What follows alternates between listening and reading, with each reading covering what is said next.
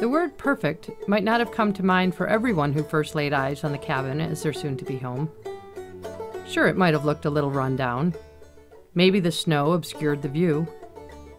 To some, the frozen leg of elk meat thawing by the wood stove might have seemed a bit barbaric. To others, the thought of having to walk like a fox, each step directly in front of the last, to avoid getting stuck in waist-deep snow might have been somewhat of a drag.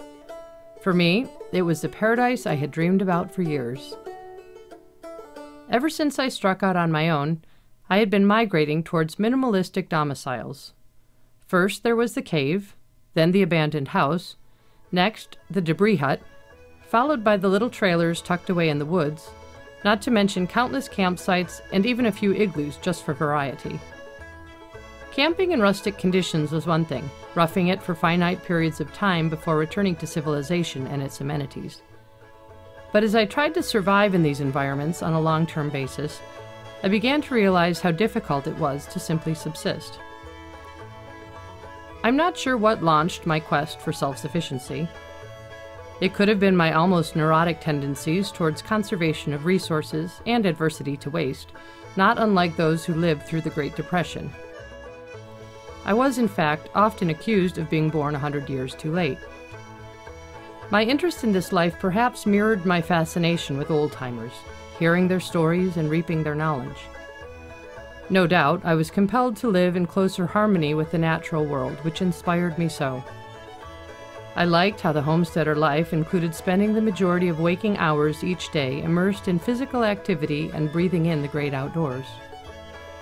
Oddly, I had also been developing a desire to lower the bar of my expectations for comfort. This seemed to be very liberating. Maybe I simply liked the idea of sweating a little to produce my own heat. After all, everyone knows the beauty of firewood is that it warms you up twice. All of these things had been prompting me in the direction of seeking a remote, primitive, and self-sufficient existence for several years.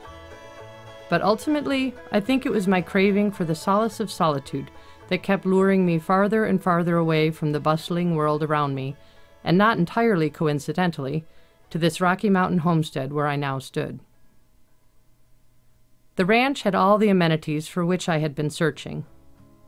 In my other primitive homes, things like food storage, drinking water, heat, and of course bathing and toilet facilities were not so easy to come by. Now there would be no more huddling around Coleman lanterns or dwindling campfires, pretending I was warm on frigid nights, or burying coolers in the ground, struggling to keep food from wasting away in the hot summer months. No, here there were plenty of pot-bellied stoves for heat, and an entire root cellar dedicated to keeping food preserved for a whole year. Instead of my having to filter and boil water, the ranch boasted not only a spring and creek, but also plenty of timber nearby with which to heat it. Icy plunges in creeks were replaced by a luxurious bathhouse, and I even had my very own privy. Most important, I was reunited with my beloved horses. Recent years had led me away from my lifelong equine passion. At last, incessant car repairs would be replaced by a handsome cavvy. Here, time was dedicated to such chores as maintaining the herd, gathering firewood, hunting, scrubbing laundry, and hauling every drop of water that was used. I relished the fact that my labors directly translated into my survival. But the best part of the ranch was the folks who homesteaded it. They not only taught me how to survive in that country, but also that self-sufficiency is not so much about what you have to work with as it is learning how to work with what you have. They understood solace, silence, and solitude, and said very wise things, such as, "A man with plumbing is a man with worries." As I first witnessed this unique place, there were a few images indelibly etched into my mind's eye. I remember that initial view from the hill as I was approaching on my skis. Speckling the remote mountain valley, there stood a handful of half-buried cabins. Snow drifted around them the way water encircles rocks in a stream.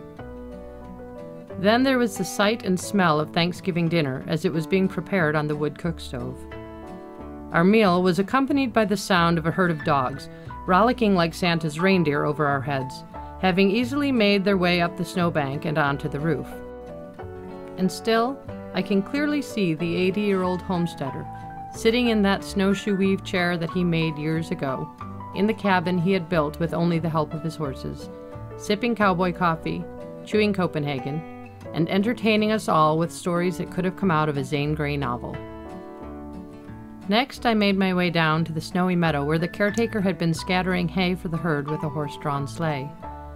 I saw steam rising off the creek, where it flowed beneath a hole chopped through a foot of ice, the waters apparently warm in comparison to the frigid mountain air.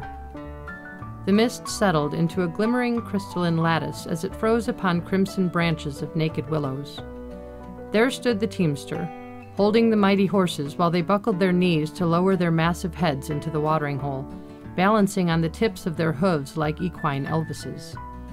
Icicles of sweat and melted snow hung off their shaggy flanks and rattled as they were led across the bridge and into the so-called barn, where I got my first lesson on unharnessing a team. When I made my way back to the cabin, the homesteaders produced a well-worn copy of a Western Horseman magazine from the 80s.